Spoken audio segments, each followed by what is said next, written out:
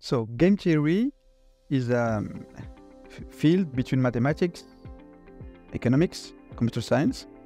And the objective of game theory is to study strategic interactions between different entities. It can be companies, it can be states, it can be species in biology, it can be workers, firms.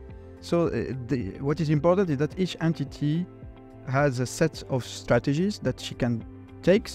For example, a company should decide which price to take, which quantity to produce, if it should invest, not invest.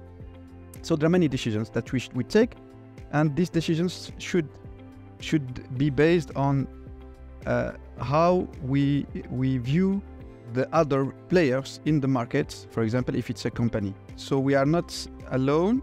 We are in another environment where there are many other entities in interaction with us, and we should take into account their existence.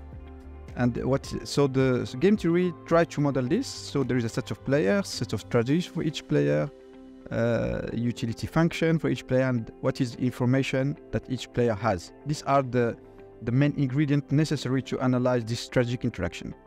So as I said, now game theory has applications that goes beyond economics and the competition between firms and oligopolies.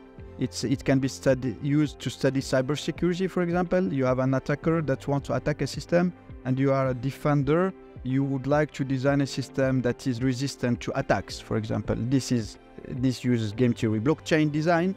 Now we hear a lot about blockchain, Ethereum, and other blockchains. So there is a huge number of applications of game theory.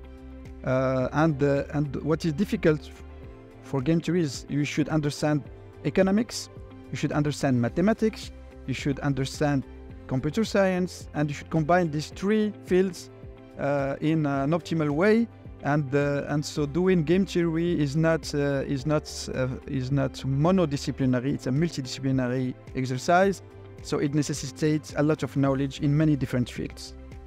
Okay, so that's what we want to do in our Moroccan Center for Game Theory. So our Moroccan Center of Game Theory, which will be inside UMCSP University, it will be based on Rabat, but it will collaborate a lot with Ben Grir and with all the entities of the University UMCSP. So the PhD program will start in 2024, so meaning in October next year.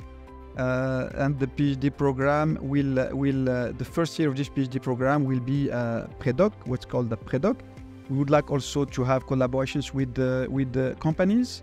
So given all the applications I gave of game theory, so we are interested by long-term cooperations with the companies, meaning a company which invests in our PhD program and in our center. We will invest in the long term. To resume, what we would like is to have a research center that is one of the best in the world, connected with other research centers,